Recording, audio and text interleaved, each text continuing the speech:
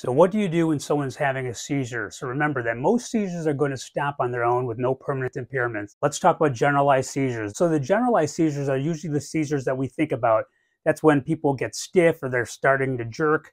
These involve multiple areas of the brain all at the same time. So people are rarely aware of what's happening. And these patients are usually unresponsive and may suddenly collapse onto the ground. So you can help them down to the ground if you see it coming. They can become rigid. They can clench, they can convulse, they can have jerking movements, and when the jerking stops, they usually regain consciousness, but they can be a bit confused for a short period of time. Now remember, these people with generalized seizures are unaware of their surroundings and usually can't protect themselves. So what do? You want to make sure sharp objects or hard objects are moved away from the person.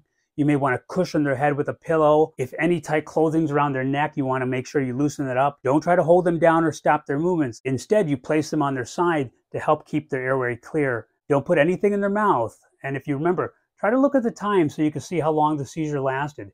You may want to call 911 if the person's having any difficulty waking up after the seizure or having trouble breathing. Another reason would be if the seizure seems to be lasting longer than 5 minutes, or if this is the first time the patient's ever had a seizure. Hope that helped. Please like, subscribe, and share. Thanks.